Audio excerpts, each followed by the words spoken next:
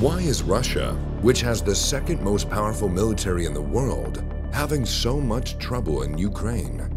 Also having one of the biggest armies in the world, on paper, it would seem that Russia would be able to defeat any opponent. This has not been the case for Russia in Ukraine. Before the invasion, everyone predicted that Ukraine would fall very quickly. The success of the Ukrainian forces and how they've been able to hold out against the Russian army, one of the biggest in the world. The West and Russia did not foresee that Ukraine would hold Russian forces for so long. At the same time, they are suffering greatly, and we send them our sympathy. Nobody really knows why the Russians are doing so badly in Ukraine. Many people say that it's because Putin's intelligence is not telling the truth to the president. Others say it's because the Russian military is not as powerful as they project it to be.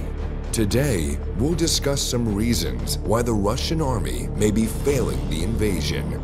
Russia hasn't performed as many in the West expected to for the following reasons. Country size. Ukraine isn't Chechnya or Georgia. It's actually a very big country. It can take 18 hours to drive from the west to the east of Ukraine. If the Russians had made the same territorial gains that they've made in Ukraine in a smaller country, we'd all be impressed.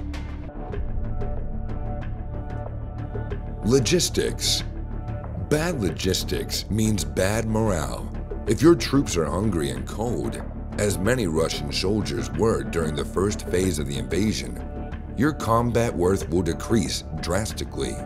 On the other hand, if they get a better grip on their logistics, the outcome of this war can change. Rules of engagement. The Russians, as everyone knows, were expecting much less resistance, or even none at all, than what they encountered, and therefore their troops were ordered to avoid civilian casualties. Of course, this was only in the beginning, and now their gloves have come off. Doctrine.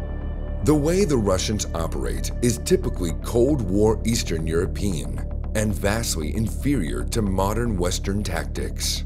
Their command structures are extremely vertical, which means that every order has to come from the top down to the smallest unit, without allowing any initiative from the field commanders.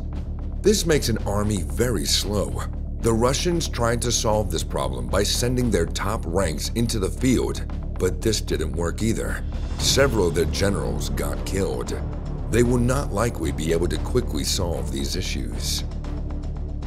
You can expect the Russian forces to bring in much more artillery in the future to better prepare the terrain for their advances.